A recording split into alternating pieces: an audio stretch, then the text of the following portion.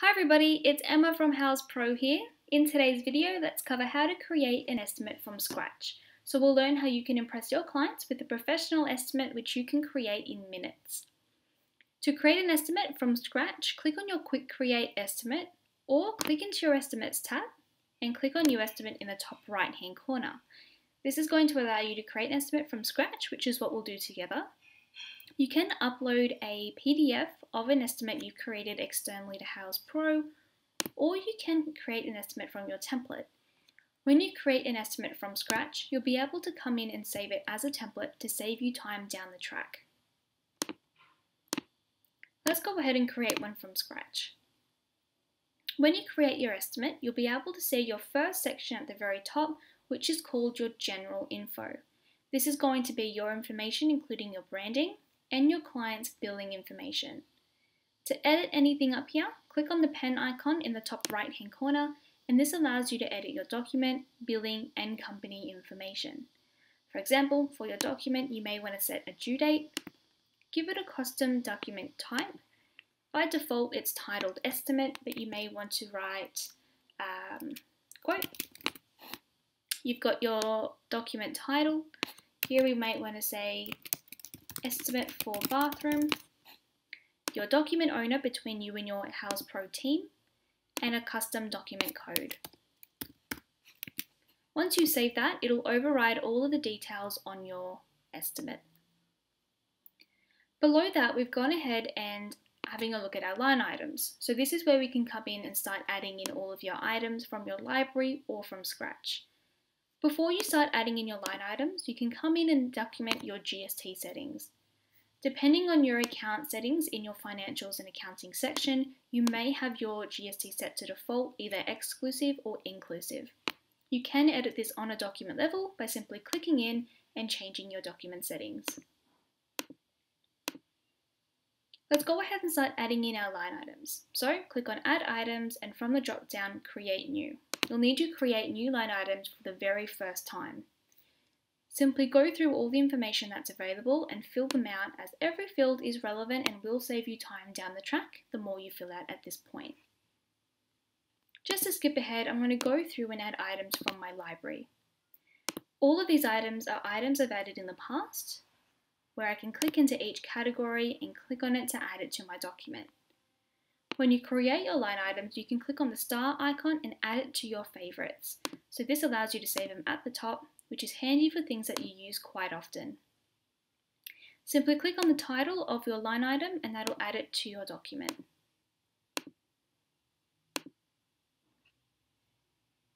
Once you've got a couple of line items in, you'll see them all load up and you'll be able to customize your document. For example, for my initial installation cost, I might want to start customizing, so it's probably quoting for about 5 hours of work. So I'm going to come in here and start customizing all of my line items. And once you've added in all of the information, you'll also be able to actually click back into settings and show clients a description of each item or turn it off, as well as images supported. You can also come into Manage columns and control what your client can see for each item. For example, if you don't want them to see the unit type, you can turn that off. Quantity, type, you can customize all of the fields that are available here. What you'll be able to do from here is scroll down until we see our financials and you'll be able to check all of your totals. Scroll down and add in your payments. You may want to request a deposit of a certain percentage or dollar amount. So click on Request Deposit and customize what you want to request. For example, here we may want to request a certain dollar amount or a percentage, where we can come in and customize the amount. We can have our payment terms on a certain time frame, or we can have a custom date where you can choose in your calendar. Once you set that up, you can schedule remaining payments, which will automatically split the remaining amount. If you create two, it'll split it up equally, besides your initial payment requested.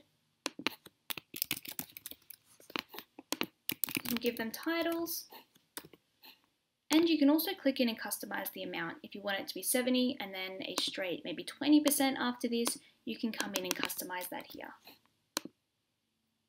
From here you can customize the due date, and then once the document's approved, you can log that payment. We've also got files, so you can click on upload files and upload images from your computer. Just as an example, I'll go ahead and upload my logo, but you can upload information such as care guides, inspirational images, anything relevant to yourself. Below that, we've got our terms and conditions where you can upload from your templates or customize what exists already. Memos, same thing, and then your signature. So here you'll be able to give your client the option to e-sign your document once they approve it. That just helps if they've gone ahead and approved it, and then you've ordered your products and down the track they change their mind, you always have that signature as a reference. And then below that, we've got our activity stream. So this tracks all of the updates on your document. For example, when you sent it, when the client's received it, when they've approved it, and when payment gets logged. Everything you'll be able to check is always in your activity stream. One other handy tip is you're able to collapse each field. If you feel like that's not quite important to view right now, you can collapse it and have a look at everything per each category, or even change the order if you need to as well.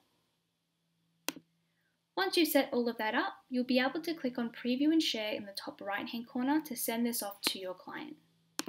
Before you do that, hop into More Actions and you can see a couple of interactions you can do. You can approve or decline the document as a whole on the client's behalf, or you can click Approve per line item to approve or decline each line item on behalf of your client. If you've made a mistake, you can undo that product and tick it. You can approve each line item as individually or come into Approve and Decline All and approve them all at once. Once you click on Save, you'll be able to come back into More Actions and then edit these again. Once you click and Save and Submit, it locks in your document and you can't make any further edits unless you go back into More Actions and reopen your document for editing.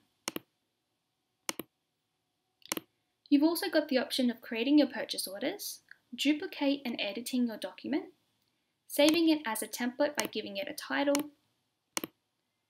also exporting it as a PDF.